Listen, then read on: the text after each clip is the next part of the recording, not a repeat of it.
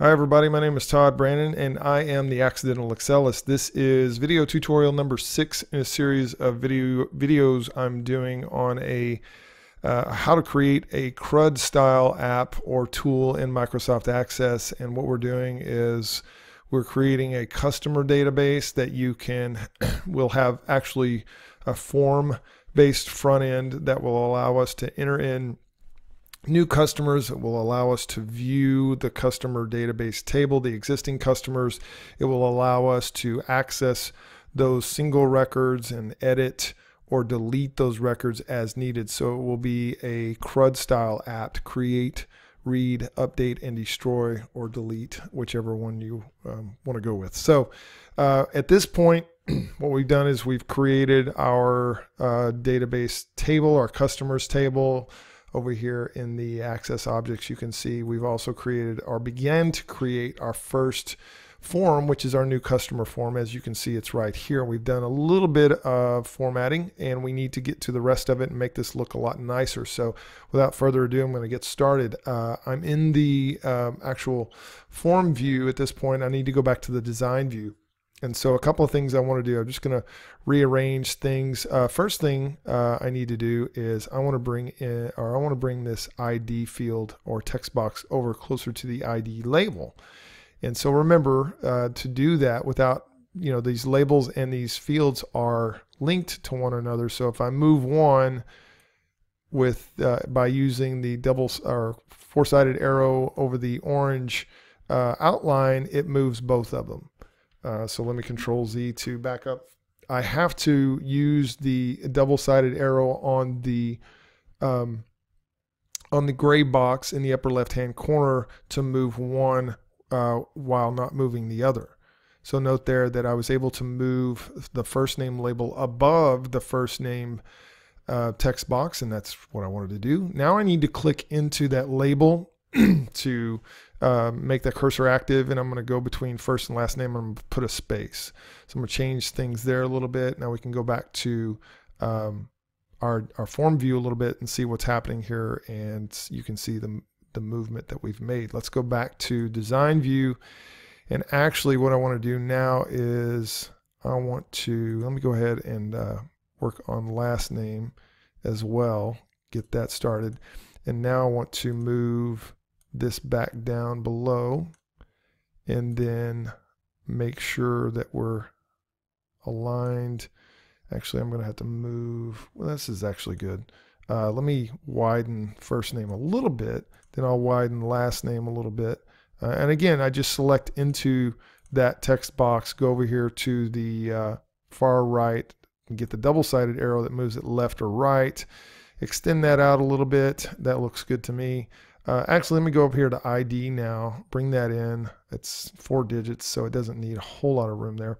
And so now we're kind of getting into a situation where I'm just arranging things. Also, the other thing to note, I can use my mouse, but I can also use the arrow buttons on my keyboard. So with ID selected, if I press the right key, the right arrow key, notice, and the left arrow key, notice I can move it back and forth. I can move it up and down with the up and down arrow. So that's another option. And so I'm just trying to line those up nicely. The other thing I want to do from a design perspective, I want to find what's my sign up date.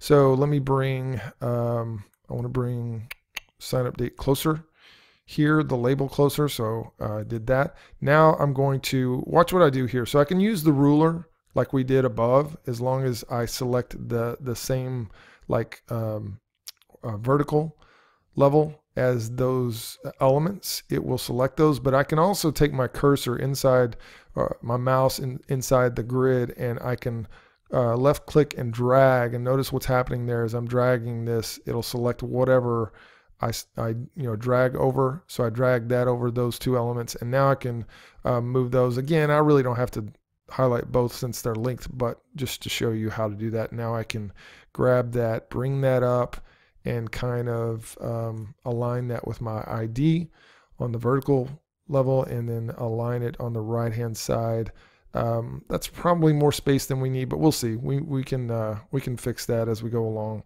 And then the next thing I want to do is I'll click on the email address label, bring that above email address.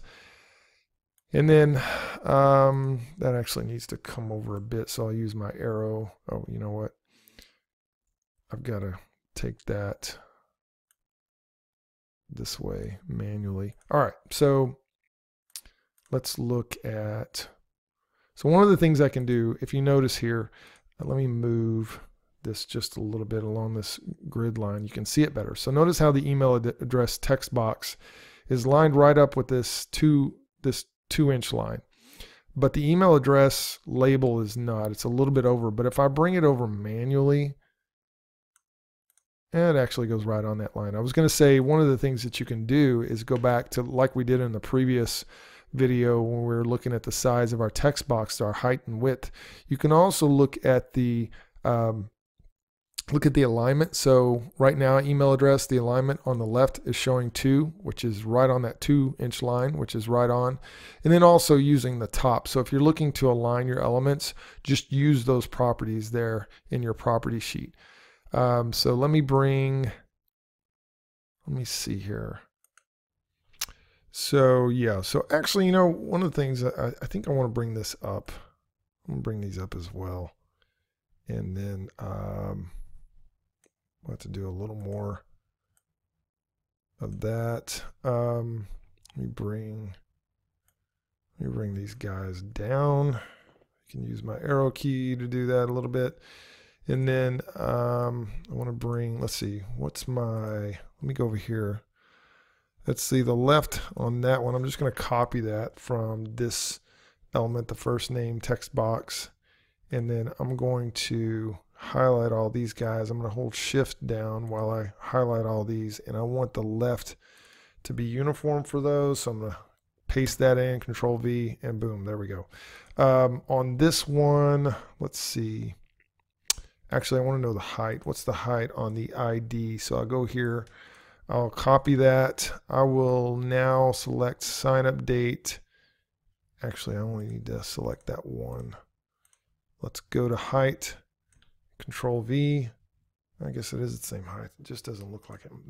That's really helpful because like my eyes are totally deceiving me. It looks like sign up date was lower than ID, but that was a good way to check that if you go into the properties. And oh wait, height 2.2188. Let me hold on a minute. Actually, what I want is the top 0.4167. Control C. No, it is right. It is the same. So I think, let's see, the top on this one is 0.6667. Yeah, so those are where they need to be. Just keep that in mind when you're doing some design work like this, and use that to your advantage. Let's see here. I actually want to bring this over a little bit, and I'm going to want email address over here. Let's go. We'll fix that in a second, that alignment on the left-hand side. And I want to go down here and grab phone. Let's bring that up here. Yeah. And then bring this guy down underneath like the rest of them. Let me look. Actually, we can look at all this in a minute. So yeah, that email address actually needs to be a little bit longer. So I'm going to bring that out here. And then the phone number, bring that out to be kind of aligned with that last name, that right edge of the last name. And then I want to get address and city on the same row or same level. Yeah, same row. And bring that up, bring this down underneath.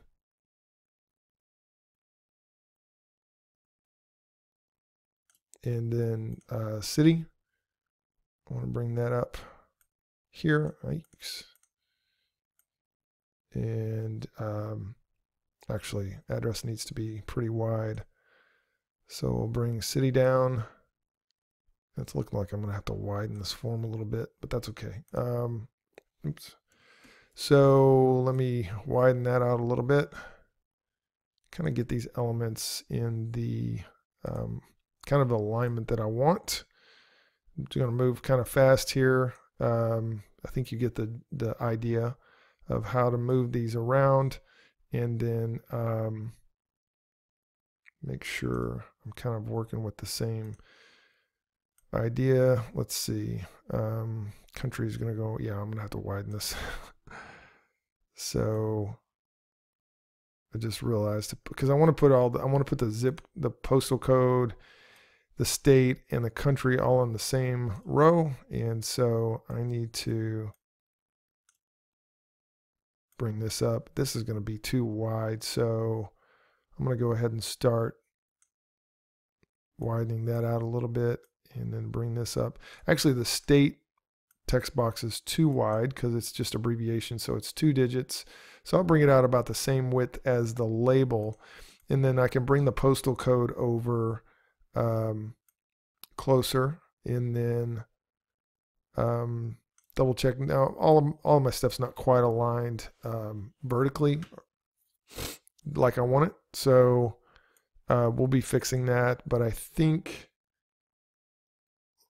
we're about where we want to be. I've got a few like minor elements, but if we go back to our form view, you're starting to see how everything is more grouped together now. It's not all, you know, down on its own row, and so everything's a little more intuitively organized out. There's a few things that I want to tweak, but we'll get to that. We'll actually fix the rest of these labels, and then I'll get everything aligned just the way we want it in the next video.